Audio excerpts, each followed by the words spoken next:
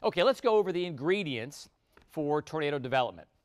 What do you need? Well, you need warm, moist air colliding with cold air. You also need what we call wind shear, and that's winds different directions. Normally you have a different wind direction from a surface wind as opposed to winds aloft, and that can create a little rotation. So in other words, the thunderstorm can rotate, and as it rotates, it has the potential for dropping down a tornado. Not every rotating thunderstorm drops down a tornado, but you need that for that spin, that vorticity, if you will.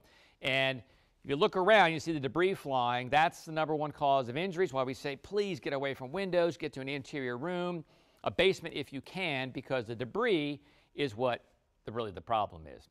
Now, this Mayfield tornado, incredible. This kind of blew my mind.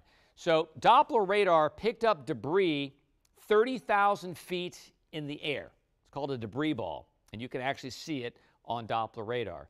There were pictures and notes found in central Indiana from this Kentucky storm.